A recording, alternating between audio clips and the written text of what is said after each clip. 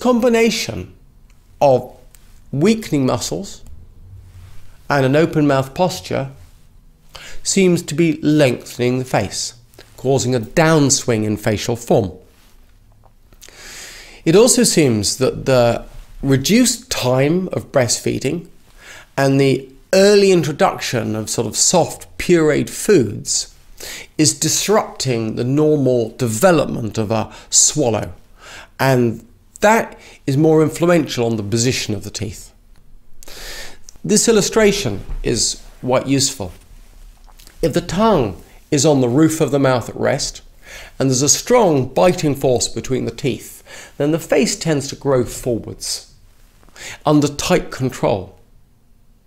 And yet, if the tongue is hanging low in the mouth, where you're resting with your mouth open, and you have weak muscle tone, then the face tends to lengthen, dropping down, and certain adjustments are then made to protect the airway.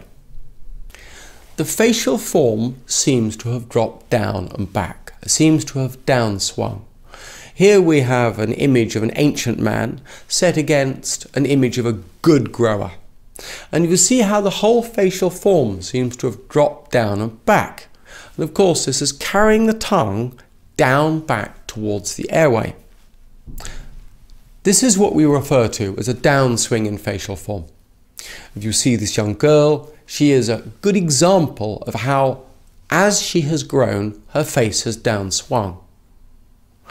As this has occurred, her face has lengthened, and since she only has so much face, it has also got narrower and it's got shallower.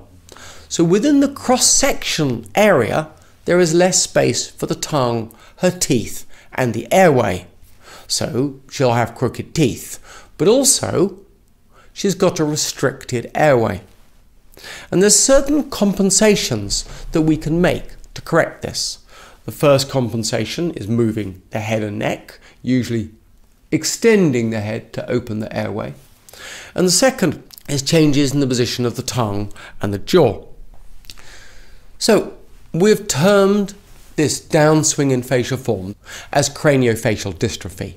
This is the first time someone's tried to put a name to the pathological process underlying crooked teeth. Now, it seems that a face that's not the right shape isn't going to work as effectively as if it had the correct architecture. And there's a number of different problems that seem to be occurring as a result of this change in facial form. Things like blocked noses. If your face is narrower, you're more likely to have a blocked nose. Sleep apnea and snoring. Probably the biggest symptom is not crooked teeth. It's the effect on the airway. And how, as the face downswings, as it melts down and back, the tongue is being carried closer and closer to the airway, closer and closer to the hyoid bone. It seems that one of the most statistically significant measurements is the insertion of the tongue and the back of the pharyngeal wall.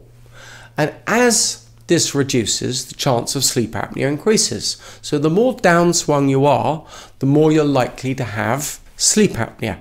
And this is very well demonstrated in multiple studies. And of course, if you're snoring today, you're likely to have sleep apnea tomorrow. And the raising concern is the effect of sleep apnea on the IQ and social development of children. And of course, also on life expectancy. Now, why have you never heard of this before? Well, my father has spent a lifetime trying to raise awareness. I think his mistake has been he's tried to promote the treatment method he was using. I've spent over a decade trying to engage my profession on debate on why teeth are crooked. I thought this would be the crux point. And fortunately, despite an enormous effort, no one within my profession at all seems interested. And of course, there is always going to be a resistance to change. And there is a poor cost benefit from treating as we do. A phrase I often use is that who makes money, a dietitian or a liposurgeon? Fixing things makes money. Preventing things doesn't make money. And we are providing a competitive idea.